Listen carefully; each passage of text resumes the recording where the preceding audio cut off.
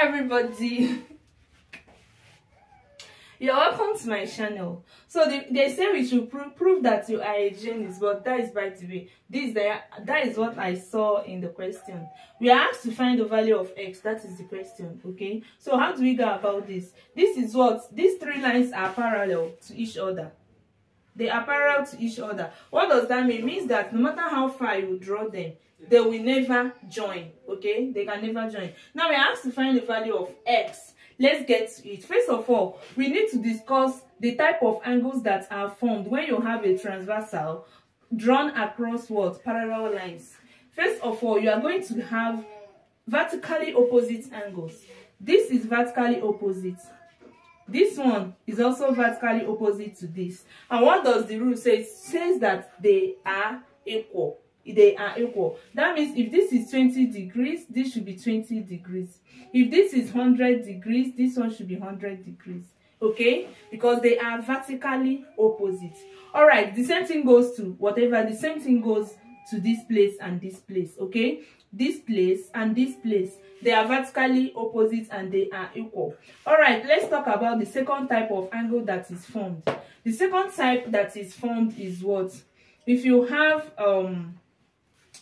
something like this, they are called corresponding angles, whereby you see two angles, they occupy the same position. They occupy the same position. For example, notice that this is a parallel line. This one too is what? A parallel line. Once you have two parallel lines drawn across each other, you are going to notice that this angle here is going to be corresponding to this, because this is on top of your parallel line and at the left hand side. Okay, the same thing with this is also on top of your parallel line at the left hand side. So they are occupying the same position. They are corresponding and they are equal. So if this is 30 degrees, this should also be what? 30 degrees. The same thing with this side. If you have something like this and this, they are corresponding, they are occupying the same position. Even this one here and this one here, they are corresponding, they are occupying the same position. Okay, all right, so that is corresponding angles. Now let's talk about the third type of angle that is formed is what is it called? Alternate angles. Now this is the type of angle that you form by drawing a Z. Okay, now look at this. If I draw a Z here, you are going to have angle here. You are going to have angle here, right? At the end of those, the pointed ends of that Z, this is what I drew. This one here is this. This one here is this. Notice that the pointed ends of this particular Z that I drew, all the two angles that are formed there are alternate angles. That is, if you have 20 degrees here, this one too should be 20 degrees. They are equal. They are alternate. Okay, it must not be something like this. Your Z must not be written like this. Even if you write your Z in the inverse form, that is like this. Even if you draw your Z like this, that is something like this, and like this, you are still going to get what? Alternate angles.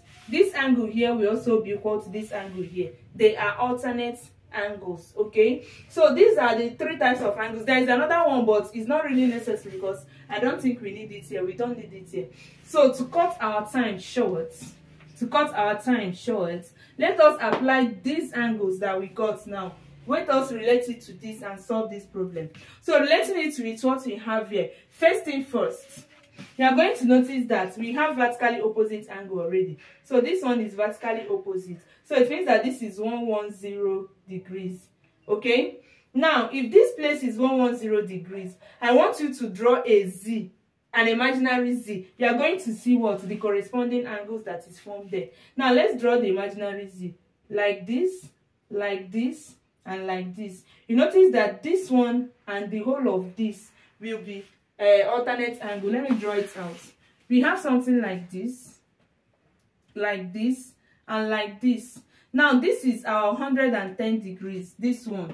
Okay, now remember that we have another line here. This is our 35 degrees, but the whole of this, which is the other pointed end of our Z, is 110 degrees. That means from here to here is 110, because they are what? It is alternate to this particular angle, so they are equal. Hope you are following me. All right, so if this place is 110 degrees, then we can actually get this particular place. Why? If you draw this line now, notice that we have this from here to here is 110. Let's call this place Y. If we call this place Y, I'm now going to click this 110 so that you see what I have here. This is what we have. We have what? From here to here as what? 110 degrees. This smaller one here is just 35 degrees. Okay? But from here to here is 110. We are looking for this particular place now. Let's call it Y. You notice that this Y is going to be equal to this Y plus the whole of this place, which is 110, supposed to give us 180 degrees angle on a straight line. Okay, angle on a straight line. So it means that this Y which we have plus the whole of this from here to here, which is 110, supposed to give us 180 degrees, right?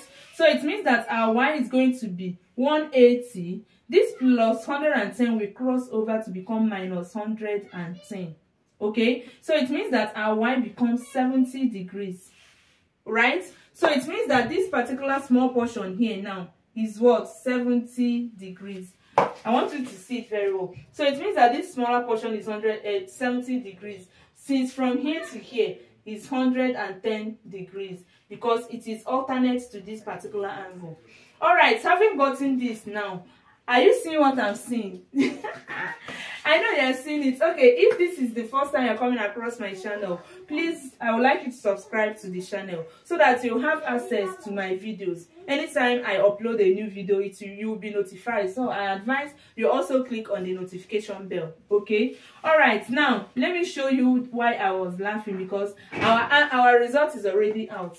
Now let me draw what we have here now. Let me draw it. So this is what we have.